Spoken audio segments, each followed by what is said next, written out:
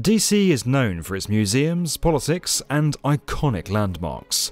But there's one that stands out above the rest: the Washington Monument. This unmissable marble and granite structure towers 169 metres above the city's notoriously low-rise skyline and has remained an enduring symbol of the US for over 100 years. But take a closer look and you'll see that its bricks change colour here. Now, that isn't just down to bad cleaning, it's actually evidence of the complicated mess that was the monument's construction. This is the story of how an American icon almost never existed.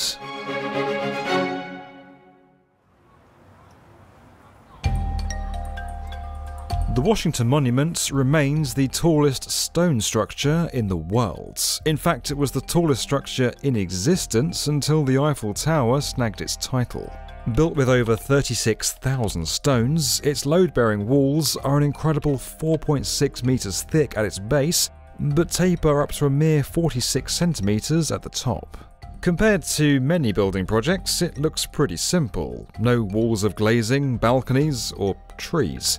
But building this 100,000-ton structure was far from easy.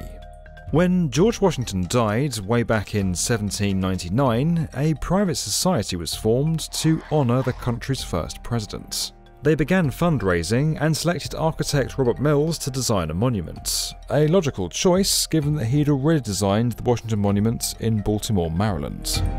His initial concept imagined a 182-metre obelisk in a circular colonnade, along with a statue of Washington and other war heroes. But it was expensive, roughly $1 million US.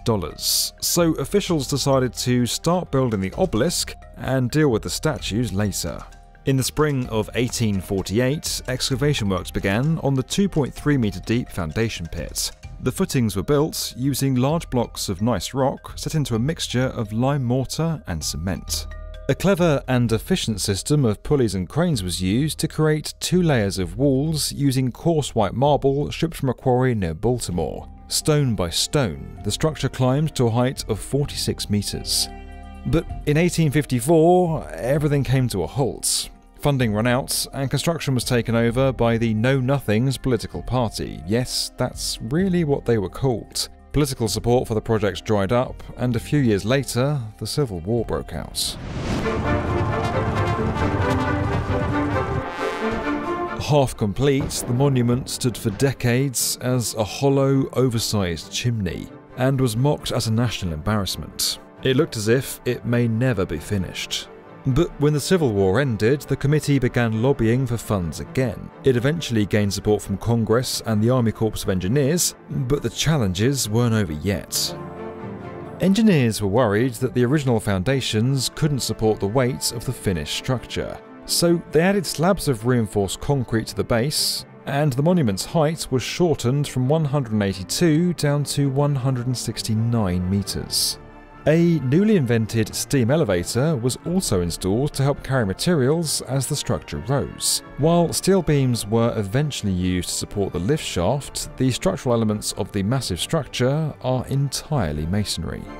Then, to make matters more complicated, the quarry where the marble was originally shipped from was shut down. As a backup, the team sourced new marble from Massachusetts. But the brownish colour of the new stone began to look out of place, and engineers quickly sourced the rest of the stone from another quarry in Maryland. To save money, the statues from the original plan were never built.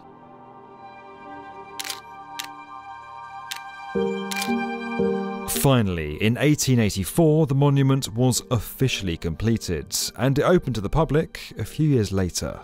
Today, you can still see where the different stones were used, now weathered by time, standing as a quiet record of the decades-long battle to build this structure. Since its opening, the monument has replaced its steam elevators with faster electric ones and installed glass walls and better lighting. It even survived an earthquake in 2011. Afterwards, engineers repaired several fissures throughout the structure. Despite its turbulent birth, the Washington Monument has evolved from a national embarrassment to an icon, and is now a revered emblem of America's capital.